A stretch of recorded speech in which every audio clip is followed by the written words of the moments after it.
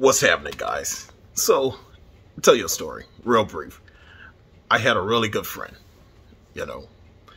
and this was about 1998, 99, right? And this was a guy that, pretty much talked to every day, if not every other day. He was also my barber back when I had a hairline, and just think of the coolest guy the coolest guy and then all of a sudden you get a phone call and there's another friend telling you to turn on the news, and you turn on the news and there's your friend, right? But they're not calling him by his name, they're calling him by another name. You knew him as David, but they're calling him Vincent. And this Vincent was wanted out of Alabama for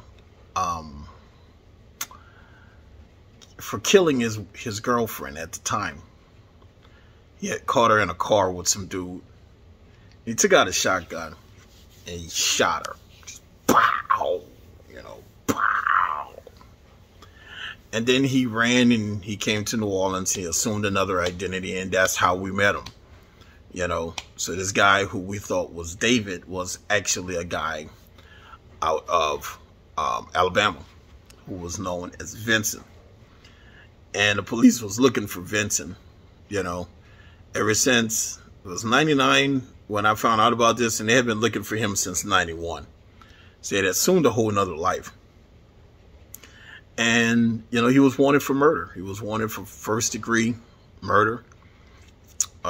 First or second, but he shot her he shot this young lady point blank with a shotgun, And the reason why I mention this is because of the story about Richard Sherman. A buddy of mine just said, T, that's not what's going on with that video, man. That's not related to any trauma. That's, he done caught, that's some sort of domestic thing he's stumbled upon, basically like his girl cheating on him, his wife cheating on him, XYZ. And I said, to be honest with you, bro, that within itself is an oxymoron statement. Because if it is his wife, you wouldn't catch your wife doing it. Not your wife, right?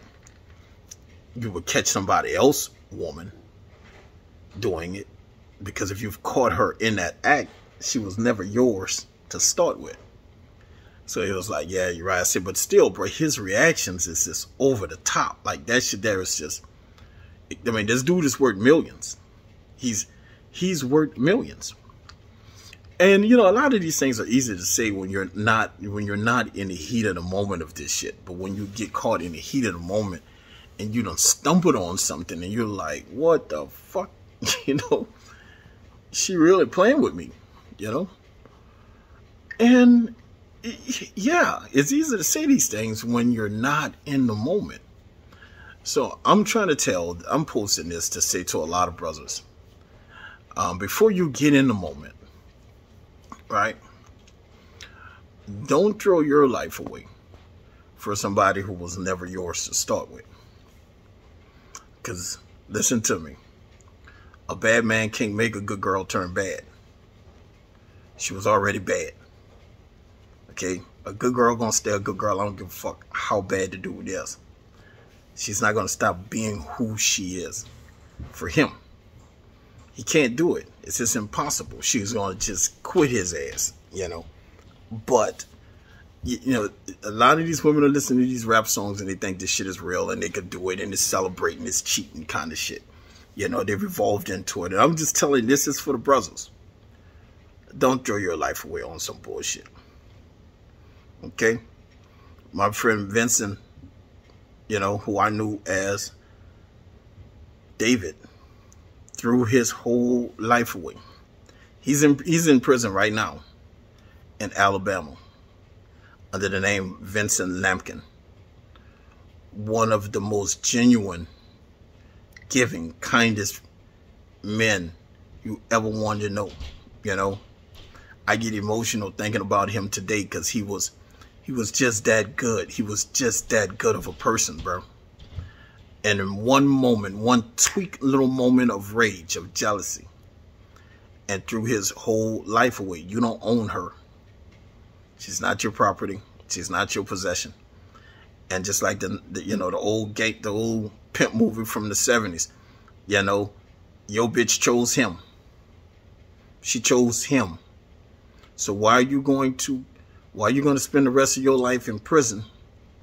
And she chose him. She made an executive decision to be with him. So don't throw your life away because someone decided to make an executive decision over their life. That's what she decided to do. But guess what? There are a million women out there right now praying for a decent dude. Okay? They're not even looking for Prince Charming anymore. They just want to have decent dude.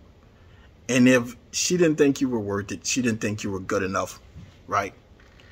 They got others that will be more than happy to get you. So don't throw your life away for somebody who wasn't worth it from the beginning. Okay? So I just want to say that because I'm just starting to see a lot of domestic violence shit that's getting way out of hand. And somebody just needs to say to you don't own her. Okay? And if it was your woman, she wouldn't be out here doing that kind of shit. So don't throw your life away because you made a bad decision on a woman. Okay? Re-examine your criteria. Re-examine your temper. Go sit down in somebody's chair and get your ass some mental help. And chill the fuck out, Richard Sherman. Before you throw everything away behind, you know, somebody who was one rap song away from cheating on your ass anyway.